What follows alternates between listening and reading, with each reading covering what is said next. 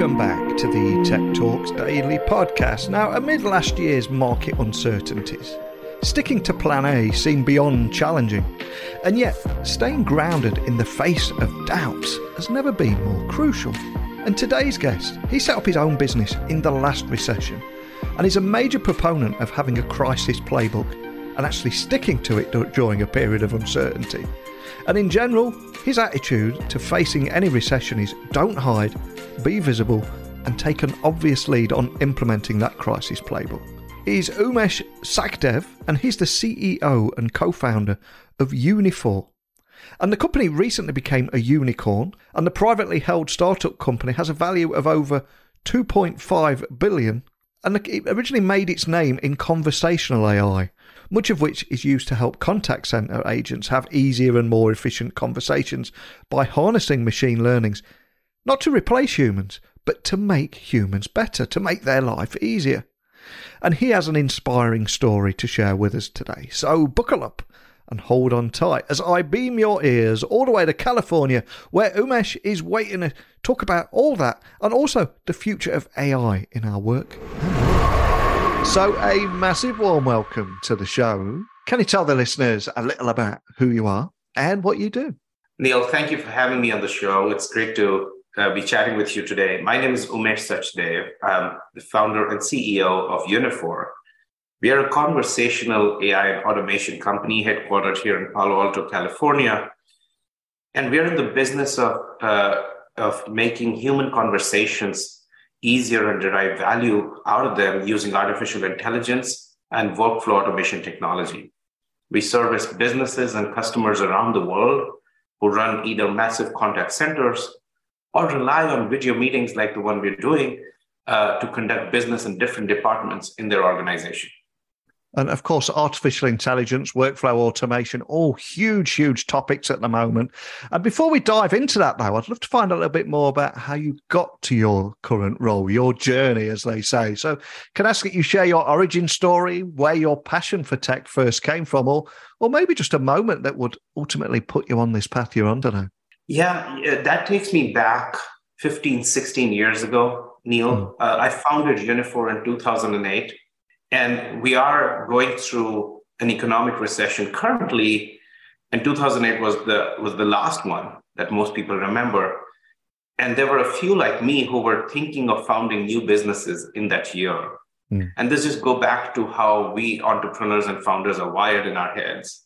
And so the motivation for me to get on the entrepreneurial path or the path of building the products and technologies that Uniphore today sells in the marketplace was around, I was living in India, born and raised in India. And one of the motivations is I realized early on that out of the 1.4 billion people that live in India, 80%, 900 million people would not participate in the digital revolution like you and I do. In other words, they won't access the internet like you and I do. And that's not because they don't have the tools or the mechanism. Is just that internet was being developed in the English language.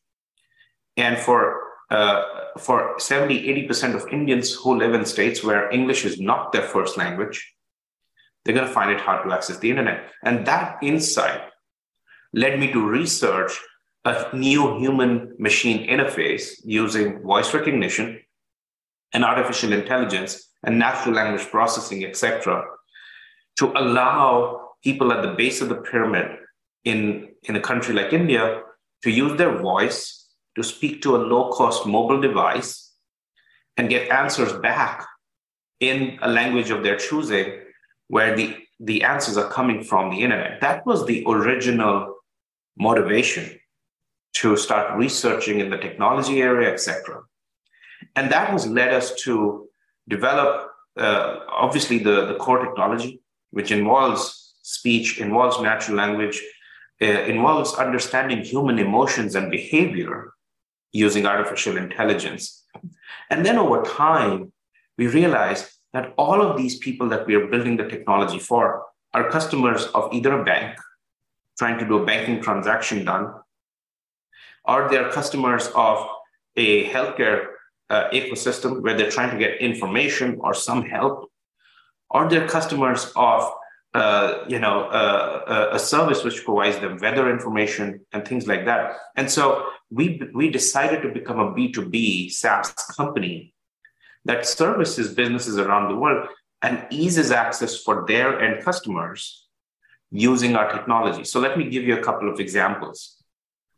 Customers in North America, irrespective of what economic class or ecosystem they belong to, when they want to call their telecom operator and say that, something went wrong, or my billing was overcharged, or I don't have data, I need help.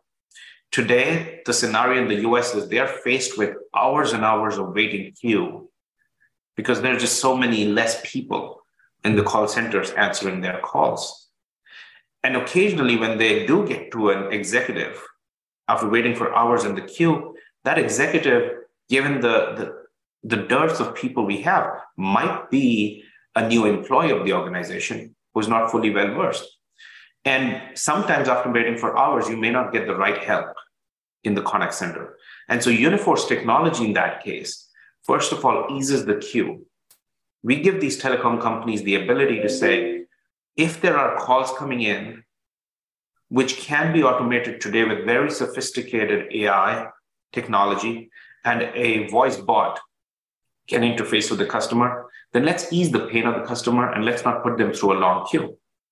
Now, in the case of it being a complex discussion, where the bot may not be able to resolve the answer completely and it has to reach an executive, then when the executive is talking to the consumer, let's say the consumer is saying, I lost data, can you please check what happened? Instead of the employee telling the consumer that, let me put you on hold and let me figure out why you lost data, we have our technology which combines AI and robotics at real time, present the answer to the employee of the telecom company. And so even for that employee, instead of trying to look at different screens and different applications and trying to find that answer, the answer is right there. So for the consumer, she doesn't have to be put on hold. The executive on the other side found the resolution pretty fast. Instead of it being a 15-minute call, the call got done in 3, and the consumer can go back doing their day job and not get frustrated. The employee of the organization can now service more customers, and that telecom organization now had a big bottom line increase because you can do more with less number of employees in the call center. You can service more customers, you can take on more traffic. Another example, and then I'll move on to connecting the dots to why we started the company. We recognize that lots of hardworking people in enterprises, like my own company today, made a huge adjustment when the pandemic occurred. We went from seeing our colleagues and customers in person, in offices, in restaurants, in events and gatherings, to video meetings over Zoom or WebEx or Teams and other platforms like that. And that was a huge adjustment. Why? Because as the human species, one of the superpowers we have is our cognitive ability allows us to read each other's body language and facial expressions and connect with each other. That's how we establish trust, Neil. Yeah. All right. And so all of a sudden, everyone who's in the sales department or the marketing department or the HR department was learning new skills to establish trust without meeting the people on the other end. And so at that point, we had done an acquisition, and we had acquired a company out of Spain, which is called Emotion Research Lab. So in addition to the technology that Uniphore's worked on in the last 15 years, which is understanding human speech and tone and behavior, this company had developed the technology to use computer vision and detect facial emotion and body language changes in real time. And so with the power of these combined technologies, we now have products that we help sales executives in different companies and who are trying to learn this new skill of building a rapport and building a relationship and breaking the ice with customers on video meetings. And we now give them AI tools on their video meetings and say, looks like you still haven't answered the CIO's question. What they really meant when they were asking this question was, how do you price yourself? Mm-hmm. And so here's probably the right answer for you. So really taking technology as an approach of aiding all of the employees of an enterprise, whether they're in the call center or sales, etc., and allowing them to be extremely efficient in their jobs. And that's one of the reasons I was excited to get you on the podcast today, because when we hear artificial intelligence or AI, there's a lot of knee-jerk reactions going on at the moment with so many different things that are being released, and a lot of companies or a lot of people fearing for their future, and maybe the company will replace their job roles with AI. But I always maintain that it's when technology and AI work together, that's when the real magic happens, and it's not about replacing people. And listening to you there, I mean, we've all been in those situations where we've been caught on hold and we're getting more and more frustrated. And equally, the call center agent, and they've got a huge queue, and it's pretty soul destroying just to see that queue not going out all day. And it feels like conversational AI, it works for everyone here. It works for the employee, it works for the customer. Is that what you've always set out to achieve when better serving customers while helping the call center agents too? Neil, where you're leading me is time and again, each time there has been a new milestone in the area of artificial intelligence, this debate surfaces again. And of late, clearly the developments at OpenAI and ChatGPT have put a lot of discussion in the public forum about what are the jobs that can get eliminated and what kind of tasks we no longer need humans to do. But philosophically, it's time immemorial. If you go back to the Industrial Revolution, if you go back to Henry Ford putting up the first automated factory line, or the time hundreds of years ago when we invented the first tractors, and we were telling farmers and fields that you no longer have to walk your fields 10 times a day, you can use mechanized tools, to the Silicon Revolution where computers came in, and people in banks and other places said, what do you mean I won't have to sign manual ledgers and checks? Are you saying a computer can do my job? Each time a technology revolution has occurred in the history of the human race, human beings have evolved to do higher order jobs and left the mundane and repetitive jobs to machines and the evolution of technology. And so AI is one such moment that will go down in the history book of human race, where once again it allowed all human beings to evolve to do higher order jobs. So let's take the call center. This technology, while it can use chat bots and voice bots and have a real dynamic conversation with you and I, but I don't think this technology in our lifetime is reaching a point where it can be as empathetic. So if I call you from the middle of the road and say, I'm stuck, I have a flat tire, I need help. Of course, we have the AI technology that understands what you're asking for and will schedule a car. Whereas if you were to say this to a real call center agent, assisted with AI, they'll still send you a car, but say, you know what, I'm going to be on the call while you're on the road. I see you're distressed. Let's just chat. Are you okay? I know it must be really terrible. It's that human connection that we have with each other, which I don't think AI in our lifetime is going to be able to achieve. It's going to make us more and more efficient. It's going to allow us to say, just take care of the customer, make sure they're okay. I'm going to do the task of shipping the assistant vehicle, etc. So technology takes over the mundane task, whereas we human beings evolved to doing higher order, more complex, and more difficult tasks. So I do not believe that any evolution in AI that we're seeing today is about taking away jobs. It's about taking away the tasks, which are repetitive and mundane in different spheres of life.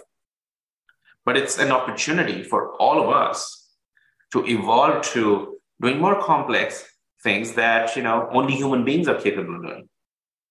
Completely agree with you. I mean, you mentioned ChatGPT there, which there's a bit of controversy at the minute, but I've always thought, how much more productive and efficient would the average office worker be if, let's say, Microsoft Office put ChatGPT in there? They could create their spreadsheet with just asking for the formula. They could automate emails, and there's so much that could go on there. But we're not here to talk about that, of course. I'm here to talk about Uniphore. And Can you expand on how Uniphore's emotion AI technology actually assists in those sales calls and also pitch presentations? Is that right? Absolutely. So once again, goes back to the mission of Uniphore and why we build technology and why we do what we do. Yeah. Like I said, we realized that as salespeople were retraining themselves to now reach out to customers on emails and then set up a quick Zoom meeting. Let me tell you what my company does. Let me do a quick demo. What you're really missing is in the past, when I used to go on a sales call, we usually used to go in pairs or a small bunch. And whoever is doing the main presentation or the pitch, the other person knew their job, which was to come out of the meeting and the pitch and say, I was silently reading the room. When you were pitching, I was watching how people were receiving it. And I think we really we hit a chord with the finance executive, but I think the CIO still has some unanswered questions. So next time, let's come back and answer those questions. How do you do that kind of reading the room in a 20-inch or a 24-inch computer monitor on a video meeting?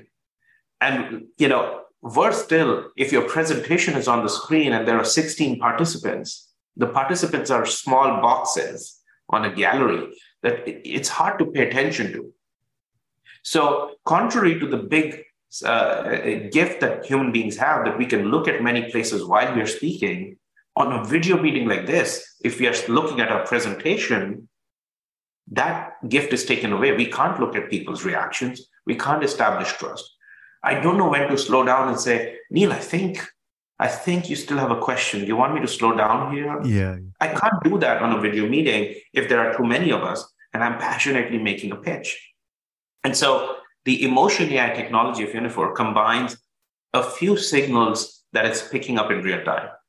It's picking up the words coming out of the pitcher and how they're saying it in terms of how their tone is changing. It's paying attention to what's on the screen. Is there a presentation? Is there a demo? And then it's paying attention to how is it being received by every participant who's in that small gallery thumbnail, because the AI model is focusing on changes in facial emotion. Does somebody raise their eyebrow? Does somebody nod? Does somebody get distracted on their iPhone and looks away from the camera, etc.? All right. So with combination of these signals being processed, and in a meeting, these could be millions of signals every minute.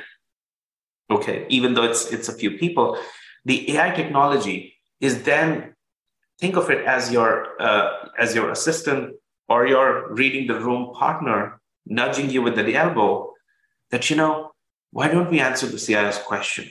I think we still haven't answered that question. Or the CTO seems to have received a call. Give them a minute, pause, give them a minute to come back into the meeting, etc. Because you might have missed it. That CIO is on the third screen of the gallery view, but the AI picked it up. And so allowing the salesperson and the pitcher in the meeting to be better aware and read the room, come out of the meeting, because most of these sales calls are very seldom one and done. You're part of a long sales cycle. You meet the customer over and over a few weeks or months for the whole sales cycle to be completed. And so helping the rep even better forecast, because a lot of times the rep can feel that was a great meeting. But if there were a person observing everybody, might come back and say, are you kidding me? We're in the same room. I don't think we're even close to winning their confidence. We have work to do. What does that mean? It just means you need more data to forecast whether you're going to convert the business or not, when you want it this quarter or next quarter, etc. And so really helping sales reps in this new virtual world read the room better during a meeting, forecast deals better across sales cycles, and just allowing both sellers and buyers have a better experience of building trust with each other on these video meetings.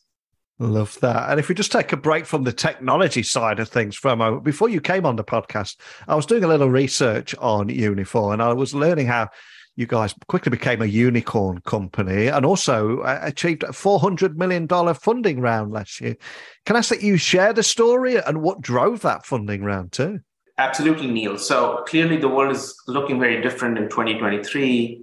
than it was in late 21 or early 22, right? Yeah. Combined with high inflation around the world and fears of recession in some parts of the world, stock markets have started to look very different from a couple of years ago. But that said, we spoke of Uniphore's birth and genesis in the year of 2008. So you speak of our last financing round where we raised $400 million at a $2.5 billion valuation. Yeah. And it made a lot of headlines. We got a lot of congratulatory messages when that happened. But I had to remind a lot of my friends that we are an overnight success that's been around 15 years to reach this milestone. Okay.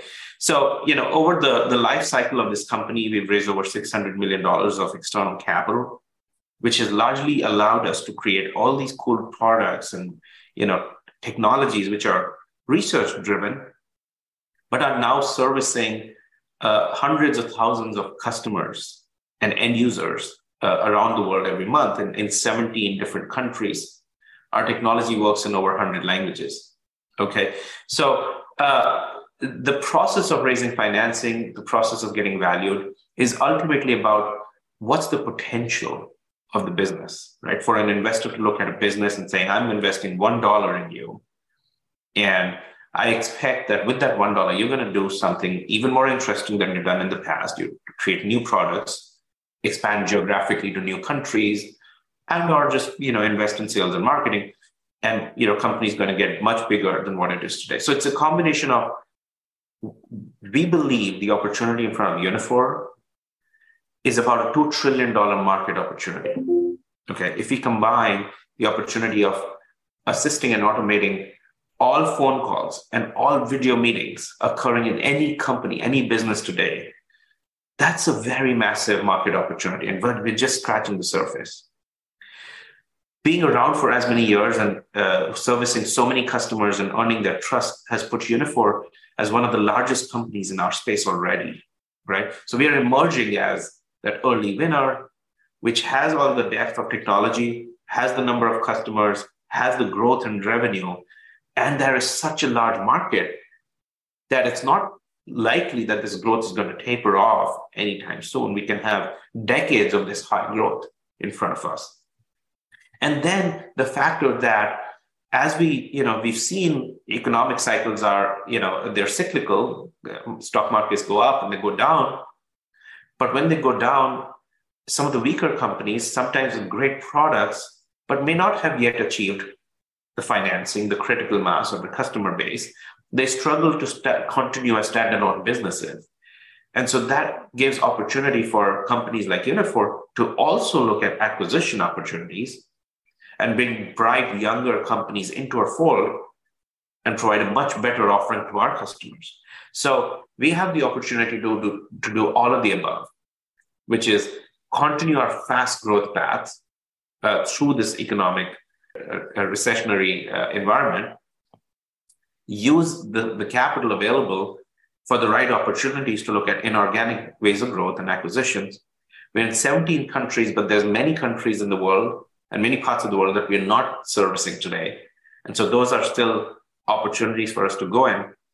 And as one of the larger players, it's incumbent on us to define this new category, to define that conversational AI is not about replacing jobs, but assisting humans, etc. We are the company that bears the burden of charting the course and doing it responsibly for the entire industry. I just wanted to give a quick mention to our sponsors, because this month the podcast is brought to you by Flipper, which is the #1 marketplace to buy and sell online businesses and startups. So, do you run your own online business? And have you ever considered selling your website, your store, your tech, or your app? Because with world-class combined matching technology, dedicated brokers, and end-to-end services, all at the most efficient price, Flipper is making it simple to sell your online business. So to get a free valuation, visit my friends at flipper.com/techtalks, where each month thousands of online business owners exit with Flipper. Again, visit flipper.com/techtalks. And as you said there, you're having a 15-year overnight success story, and many people don't see that long climb up to the summit of the mountain, which you clearly have been on. And I'm curious, though, how would you say Uniphore's expansion into emotion AI has impacted the company's growth and success? Has it been a big part of that? Absolutely. If I think about everything we've discussed so far, Neil, company that started with a mission of helping human beings and individuals, first at the base of the pyramid in India, and then focusing on every employee in a company that struggles now to adjust to this new virtual world, etc. Then becoming a company that services the world, the globe, and becoming the largest by revenue size, by growth rate. So once again, it's incumbent on us to charter the vision for conversational AI. And if I take a step back from this treadmill where we have to deliver results every quarter, and I think about what is conversational AI? If AI or technology has to come close to how human beings communicate with each other, that's really what it is. It's getting AI to converse with human beings like we do with each other. Then we really have to think about what are the signals cognitively that we as human beings process in real time to have a meaningful conversation. It's not just that you and I are texting each other all the time. Yeah. If you move to a phone call, we can hear each other's tone, and I can say, Neil, have you seen that cool new product? And you can hear the excitement in my voice in addition to my words. Or I can say, Neil, I have some terrible news. That friend of ours has a health emergency. So you can hear the messages in how I change my tone. Right? Now, if you're doing a video meeting, then in addition to the words and the tone, we are paying attention to each other's facial engagement and reaction. How intently are we looking at the camera? Or are we leaning back and looking away?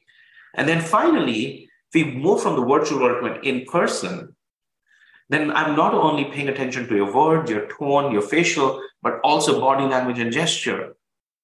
If I'm sitting across the table from you in a conference room, if I stand up and start walking in the conference room, that in itself is sending a conversational signal. Okay? So the human mind processes all of this for a meaningful conversation and not one of the things alone. Okay?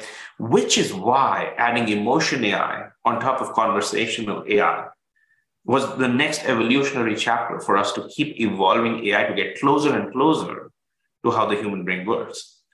And so clearly, we are now being thoughtful to say, we've got the words understood. We've got the tonal changes understood. We now have facial emotion being covered by emotion AI. But now the field of research we're being very thoughtful about is behavioral AI. Okay? Ultimately, this is all about how we as human beings are behaving, right? I'm picking up the signal, I'm picking up your emotion, I'm picking up your words. But now, can I get AI to pay attention to and predict how human beings are going to behave in a certain scenario, in a crisis, in a sales call, in a customer support issue where you're really frustrated, etc. All right. So our research continues beyond emotion AI, now thinking about behavioral AI. And hopefully we'll speak again shortly and I'll report back some progress that our teams are making in that area. But each time we make our AI do these superlative things and gain new capability, it allows us to build new products and or features for our customers. And that ultimately drives the growth in our business. And when I was preparing for our conversation today, I was also reading, I think it was verified market research, that the sales enablement market is expected to be worth something like $7.3 billion globally by 2028. So with that in mind, how do you see Uniphore positioning itself in this market? And what would you say sets you apart from your competitors in this space?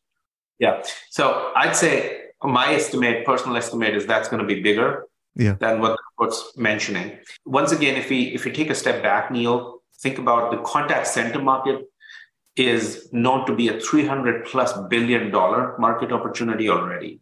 Yeah. Okay. Now the revenue intelligence market, let's just say that report is what we take for argument's sake. That's another 7 to 10 billion of market opportunity over the next decade. But then that's not it. There are so many use cases in the areas of marketing, and customer success, and HR. And with similar opportunities where employees are trying to conduct business over phone calls and video meetings and can use the assistance that these technology tools can provide in various ways. So if I add up the potential segments that Uniphore has the opportunity to play in, we're talking about over $1 trillion of market opportunity in front of us. Okay. And we are the only emerging true platform player that is straddling between not just call center and not just revenue and not just marketing, but we are a true horizontal platform, which is using the same technology, but applying it in different use cases and allowing customers in different segments. So you speak of differentiation from our peer group. I like when a space is competitive, because I've spent majority of the last 15 years of this company's history being the only one talking about conversational AI and computers can talk like us. I founded Uniphore when there was no Apple Siri or there was no Android Google Home. And so these were the days where people like you and I had not experienced the power of conversational AI. Okay. Over time, as technology has matured, more and more competitors have come into each of these spaces. And that actually helps grow the space. It matures the space. But the key differentiation in our strategy amongst any of our peers is that, like I said, we have competitors who focused on call centers and chatbots. And then we have competitors who are focused on the revenue intelligence market. And then we have competitors who are focused on the marketing part of the market. We are the only player who's emerged as a true platform which can take the same architecture and apply to all those industry segments at the same time, which is why it's showing in how large we are relative to the rest of them, how we're growing relative to the rest of them. But like I said, make no mistake, I love bright, competitive companies around us because it pushes us to keep driving our innovation. It matures the market. It gives our customers more choice, which is, in my world, a very good thing. Because, the customer should go around looking at what options exist and what makes sense for them, right? For some customers, knowing that they can do 17 different things with just one company, namely Uniphore, is a good thing. That they don't have to buy 7 different products from 7 different companies and then get an 8th company to make the products work together. With Uniphore, that comes naturally to them. And although we are talking today, and there's 5,000 miles between us, I think we're both seeing economic uncertainty on both sides of the pond, and we're seeing trends happening all over the world. So for any business leaders, decision makers, or startup founders that are listening, how would you advise that they could better strike the balance between perseverance and rigidity, and especially during a time of crisis? And what ways do you think sticking to a long-term plan, like a crisis playbook, can actually help a business to rebound during these difficult times? So, Neil, that's a great point that you bring. I'm a glass half full kind of guy. I'm an optimist. And that's the way I built this company over many years, sometimes with very little resources and sometimes with more resources. We've seen all kinds of cycles in the last 15 years in building Uniphore. And I'd say moments like these are great opportunities for innovative startups to break out. When the times are so good as they have been for the last decade, it's really hard to challenge the big giants in every space, the big technology companies, the big oil companies, the big financials. But every time there's been a recession, that gives an opportunity for the playing field to get more level for everyone. And for innovative startups that build their business with a little bit of discipline and are willing to put in those years and the perseverance, like you mentioned, with grit, it gives them a chance to come up on the leaderboard when, just like the smaller companies, the big companies tend to struggle. So that we're going to be, for the next few months at least, if not the whole year, in some sort of a dynamic economic situation, I see it as a huge opportunity for innovative startups. The playbook that I apply in these cases, depending on the strength of somebody's balance sheet. It's very context driven. You might have a strong balance sheet going in, or you might not. But the playbook is first, hunker down and think about surviving. Reduce expenditure to a point where you keep the innovation engine going, you keep the core business going. But anything else that is a long-term plan, that is a long-term initiative, and potentially could wait a few months, should wait a few months. Then I'd say once I've extended the runway meaningfully, then I go back to my leadership team and say, okay, we're fine now. More importantly, let's talk about, like every cycle, this cycle will end. Whether it ends late 23 or early 24 or mid 24, it will end. What do we want a company to feel like and look like then? What's our vision for a company then? And let's solve for it. And like in our case, I'll give you the Uniphore example. We said we are already the largest company. We're probably 3 or 4 times bigger than the next known competitor. And my leadership team said, okay, Umesh, let's paint the vision by the time the cycle ends, because we are going in with a strong balance sheet. We raised the 400 million last year. Let's not squander that opportunity. We should be the absolute undisputed leader of our market. We should be 5 or 6 times bigger than our competitors, assuming our competitors will also grow, which means we have to grow much faster than them. And so let's grow our business. Let's also do acquisitions. Let's come out on the other side being the absolute undisputed leader of the conversational AI market. And so extending the runway, being prudent, having a vision of what you want your company to feel like and look like on the other side, and then working on it. Because what's really important to understand is, like every cycle, this cycle will end. There are brighter days ahead. And you always want to prepare your leadership team, get them in the mindset that we might be leaner today. We might be forced to do more with less. That's actually going to get us really prepared for when the tide turns. We will be ready to shift gears and go at a pace that none of our competitors can. So I'd say just, hunkering down for the period of uncertainty, but preparing for the period of better economic times, which are going to come, and being around and being ready to pounce on those opportunities. That's really my playbook.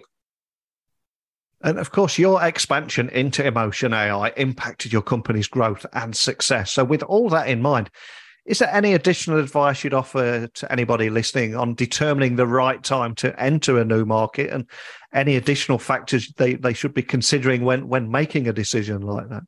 Neil, when in doubt in running business, and whether there's a question of entering a new market, should we develop a new product, should we acquire a company? When I have questions like these, and I'm not able to get clear answers one way or another, my playbook is I just go to my customers and I have an honest conversation with them. Customers will tell you all the time what's right for you to be doing, whether it's time for you to enter a new segment. And if your customers say, if you were to enter that new segment, I think I'll work with you. That's the time you do it. Or if your customers say, why bother? No, that segment is not where I'm focusing on, at least for the foreseeable future. And or there are so many other players in that other segment. You're good at this one thing, keep doing that one thing. Usually I find my clarity of thought when I spend time with my customers, which is why as a CEO, I have a rule, and my admin knows this, every month, no matter what I'm doing, no matter what's the pressure on me, I spend 20 to 30% of my time meeting customers around the world. And now that goes up in some periods towards the end of the quarter, towards the end of the financial year. But even in steady state, there isn't a single month that I'm not meeting tens of customers in any city, any country that I visit. Okay, and that gives me the opportunity to determine the answers to the kind of questions you just posed to me. When is the right time to enter a new product, a new market, a new geography? Or I have an acquisition opportunity. I can see myself going either way. Should I do it or not? Once again, speak to your customers. They will give you the answer. Fantastic advice. And we started the podcast today talking about your origin story. what put you on this path, where your passion of technology came from. But as we almost reflect back across your career now at the end of the podcast, of course, none of us are able to achieve any degree of success without a little help along the way. So I'm curious, is that a particular person that you're grateful towards? Maybe someone saw something in you, invested a little time in you, or someone that helped you get where you are today.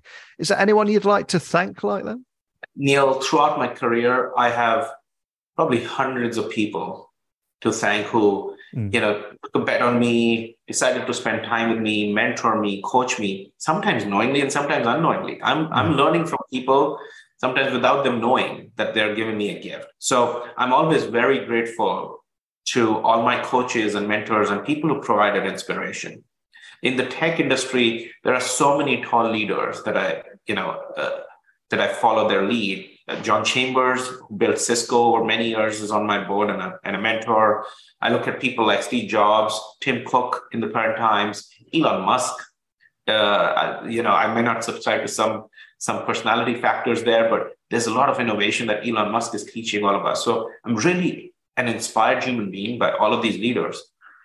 But if you push me to think about one individual who's really had a very meaningful role in shaping who I am today as a leader, as a CEO, and helped shape the company, Uniphore, in many ways, with the right values, with the right ethics, etc.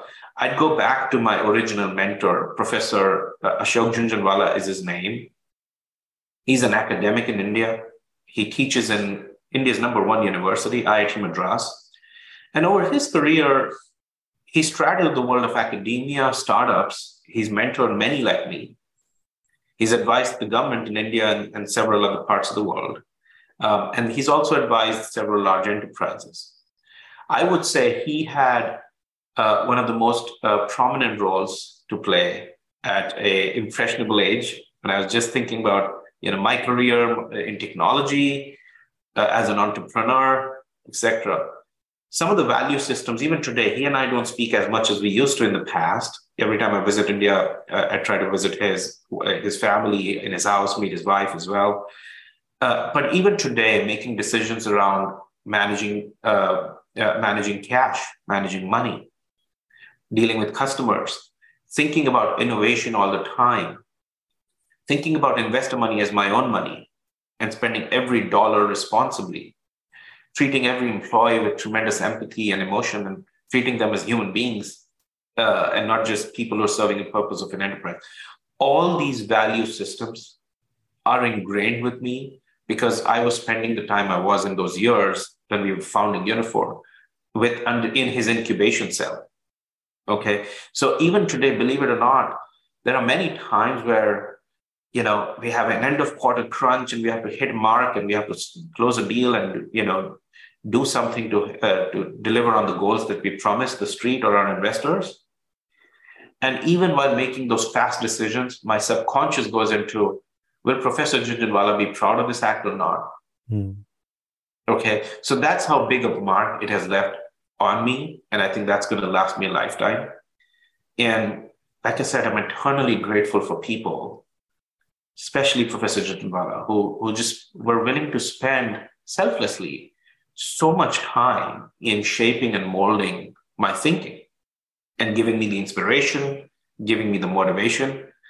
And when the time was right, even course correcting when I had to. And today that I'm a leader, I'm inclined to pass on all that wisdom to as many people as I can, because there were people before me who were doing it selflessly for me.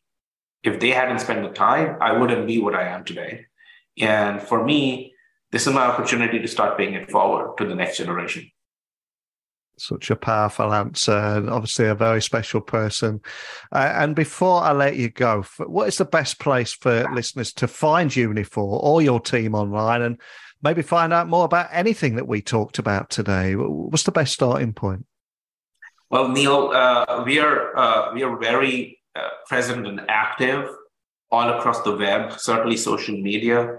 Uniphore's website, www.uniphore.com, pretty simply, has a ton of information on what we do. So if anything I've said has interested anyone, I would encourage them to go to our website.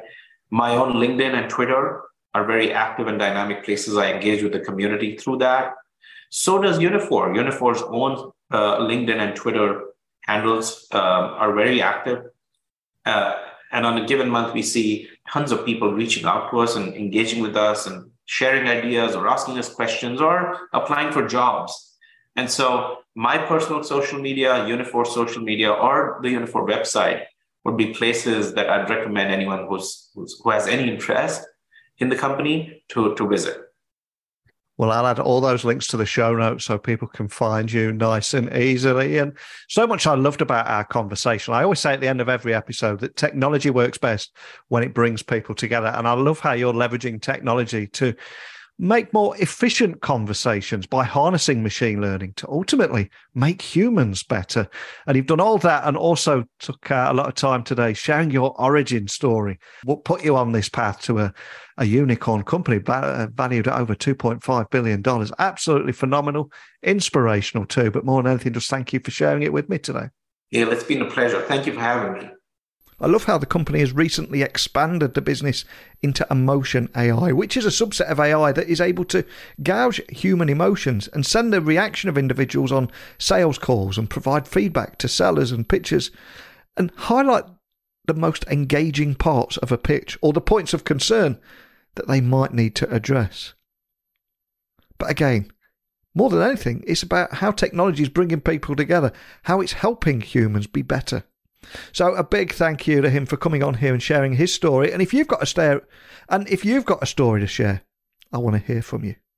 And there are many ways that you can contact me. Simply email me at techblogwriter@outlook.com. If you would like to slide into my DMs and send me an audio message on LinkedIn, Twitter, Instagram, or TikTok, you can find me at Neil C. Hughes. But a big thank you for listening as always, and until next time, don't be a stranger.